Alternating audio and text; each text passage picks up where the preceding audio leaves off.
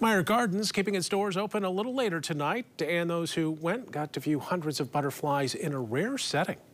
Right now, the gardens are hosting its Butterflies Are Blooming exhibit. Many of the insects on display late tonight.